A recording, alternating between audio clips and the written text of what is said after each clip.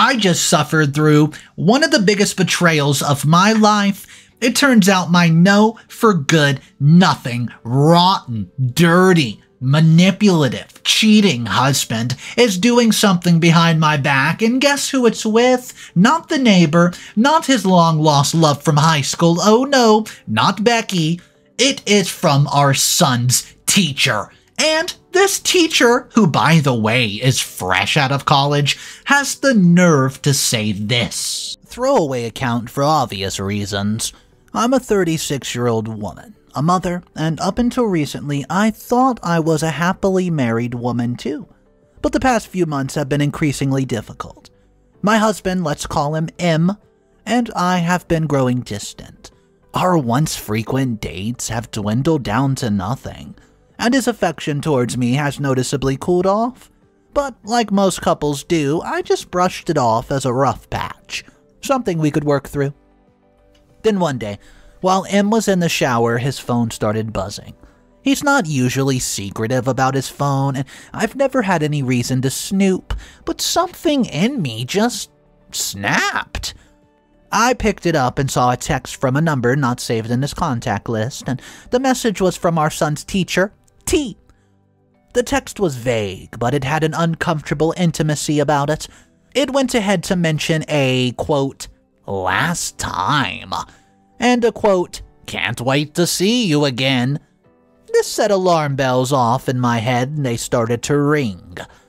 Overwhelmed by a flood of emotions, betrayal, hurt, anger, you name it, I felt sick to my stomach. But I knew I needed more evidence, and the next day, when M was at work, I got on his laptop. The first thing I did was check his email.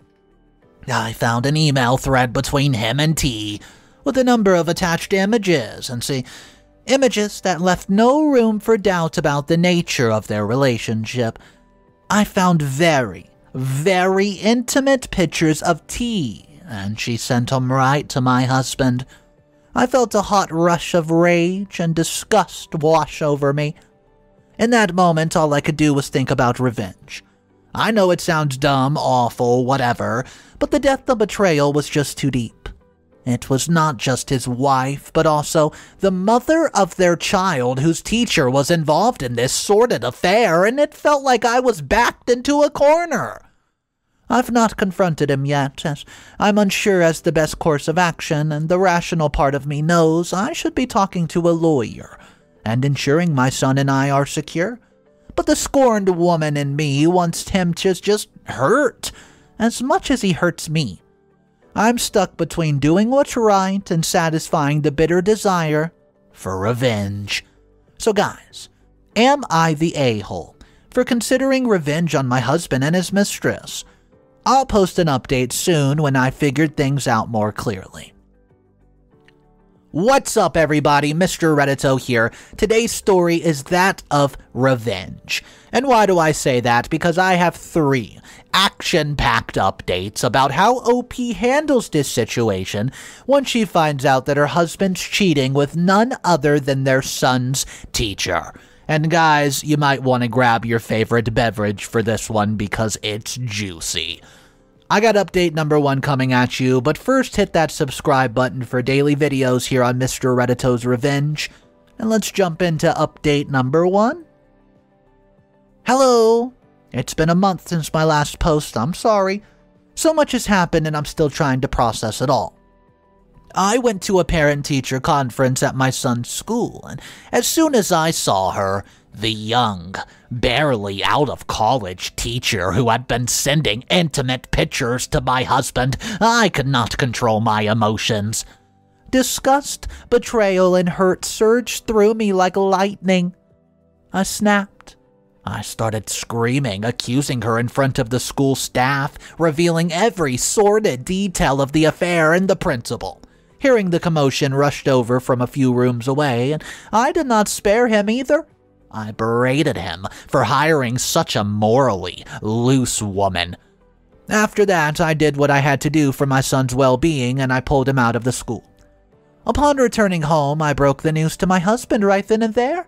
I told him I knew about the affair and that I wanted a divorce. Well, M, aka my husband, was shell-shocked. he had not seen it coming. But instead of taking responsibility, he did the unthinkable. He blamed me.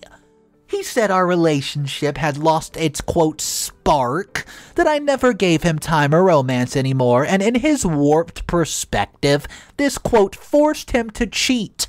It was another painful blow. In the aftermath of my outburst, T lost her job. She turned to alcohol to cope, spiraling into a self-destructive hole. And what does my soon-to-be ex-husband do?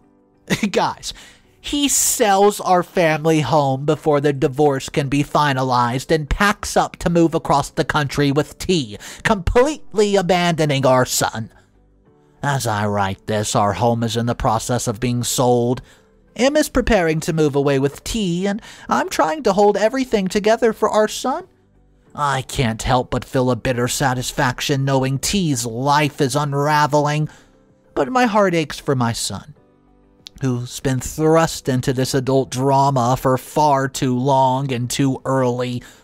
But I've learned anything in the past few months, it's this.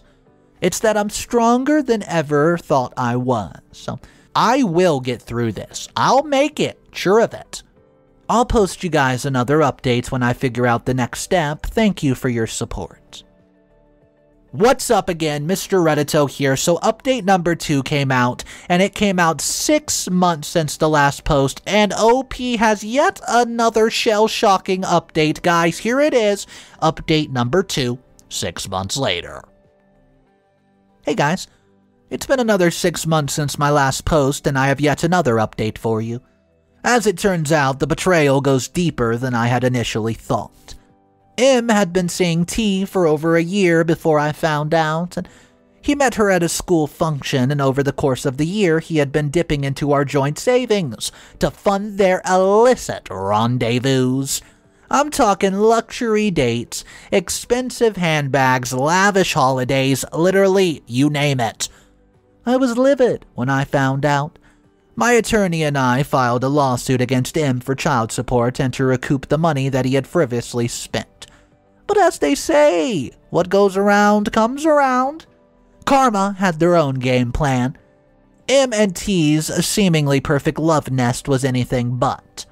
T was caught red-handed with a young bartender.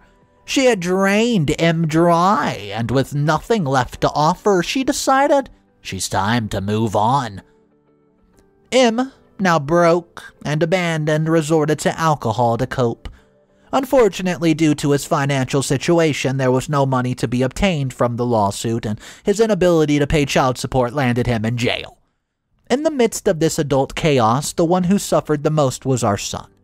He constantly was asking about his daddy, and it breaks my heart each time I heard his words. I'm trying to explain things to him as gently as I can, but hey, it's hard. There's a small glimmer of hope, though. A couple weeks ago, I met a man at the grocery shop.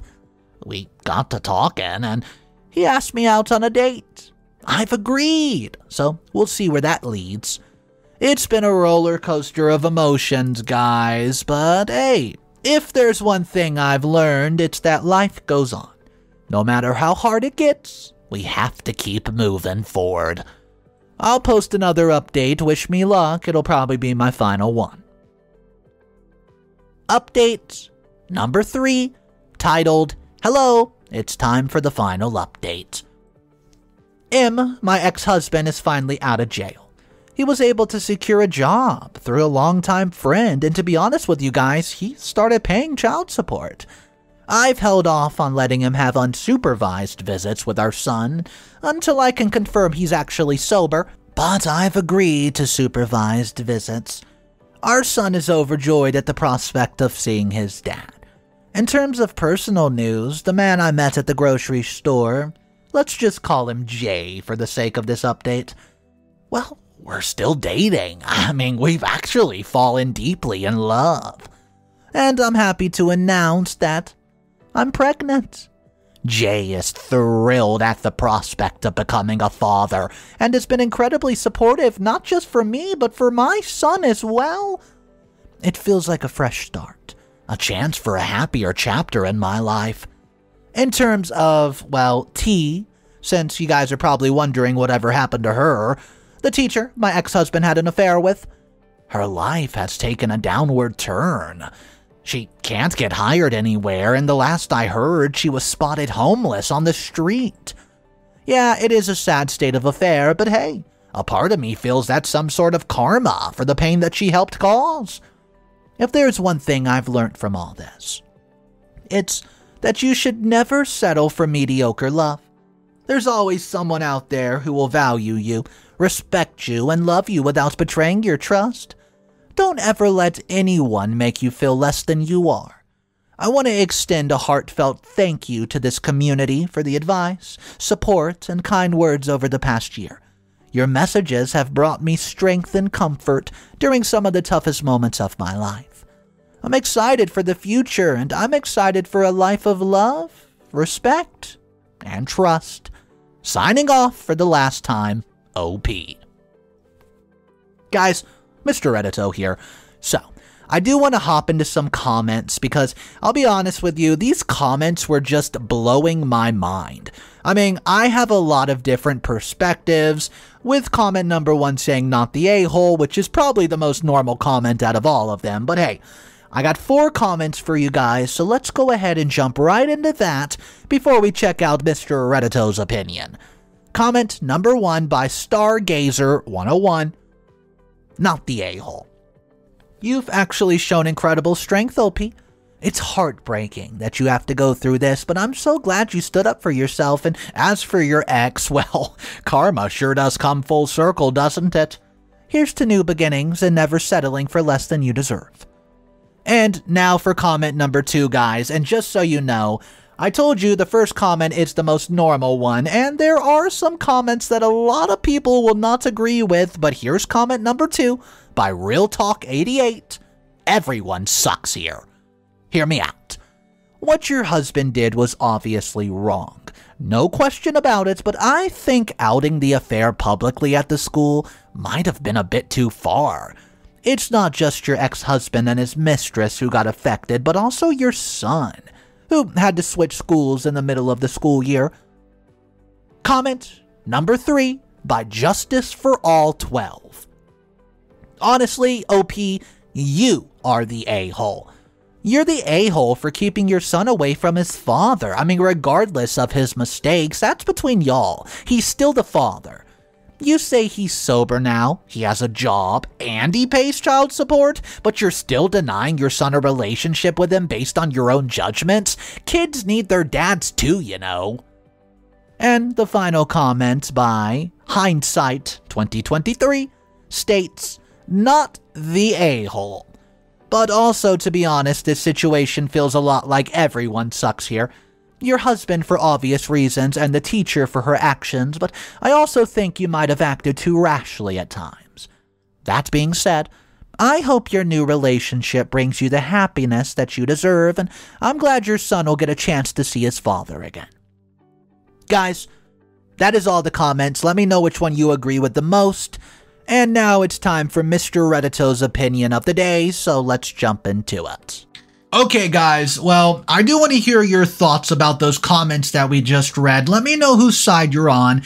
Is it OP not the a-hole? Does everyone suck in this story? Or is OP the a-hole? Drop your thoughts down below in the comment section. In my opinion, I don't see how OP could possibly be the a-hole. I mean, yeah, if you're looking at the perspective that she's keeping the father away from their kid, yes, you could probably say everyone sucks here for that situation. But realistically, the story is about the affair and the revenge that OP goes and gets on both of these people. So let me know, though, in your personal opinions, do you think that OP went drastically too far? Do you think that OP should not have gone after the teacher by blowing up in the classroom and getting everyone involved, all the faculty, staff, principal, you name it, then pulled her kid directly out of classes and started homeschooling? Do you think that OP went too far by cutting off communications with the father, even though she knew he was out of jail, paying the child support, had a stable job? I want to hear from you guys. Drop your comments down below. My name's Mr. Reddito. Welcome to Mr. Reddito's Revenge, a channel that's based on revenge stories. I'll catch you guys tomorrow. Hit that subscribe button, and remember, it's cool to be kind. See ya!